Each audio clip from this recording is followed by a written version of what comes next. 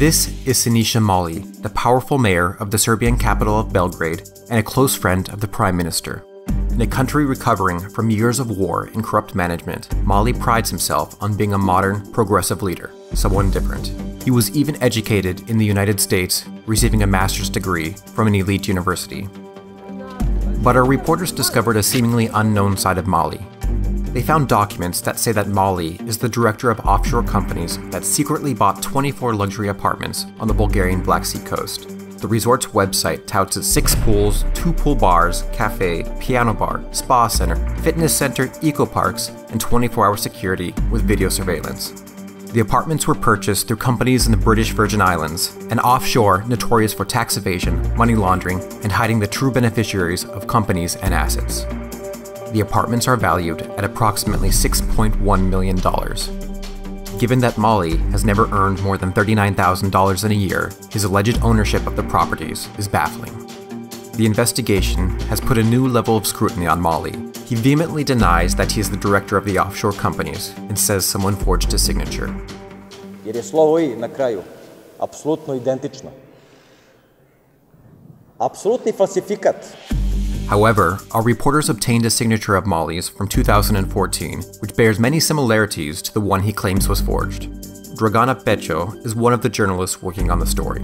He can find proofs to say that his signature is forged, or others graphologists could say that they change a little bit their signatures in purpose. So one day they can say that it's not their signature or that it's forged.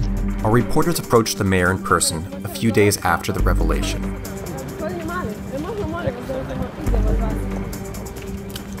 The journalists were accosted by municipal police who confiscated their cameras and tried to erase any footage of the encounter. Mali appeared in a video to make light of the accusations against him and mock the people who have criticized him on Twitter. Bolje 24 stana u Bugarskoj na moru nego jedan u Beogradu na vodi.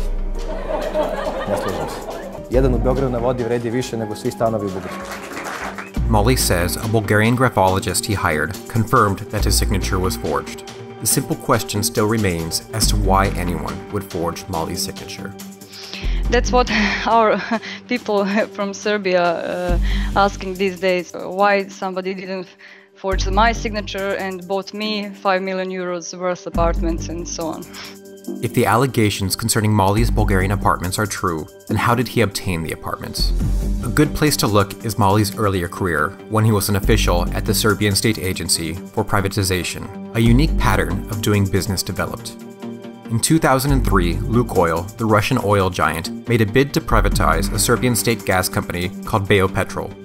A man named Srđan Dabić represented Lukoil's interest in the deal. Under the supervision of Mali's department, Lukoil successfully completed the deal for $134 million.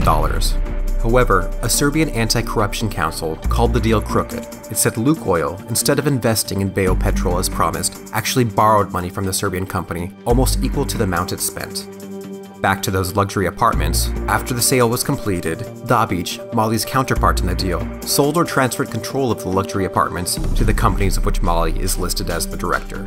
And that's not all. Our reporters found other troubling examples where Mali used his tenure at the privatization agency to enrich himself. And almost a decade later, Siniša Mali would become one of the most powerful politicians in the country, not so much a laughing matter for the people of Serbia.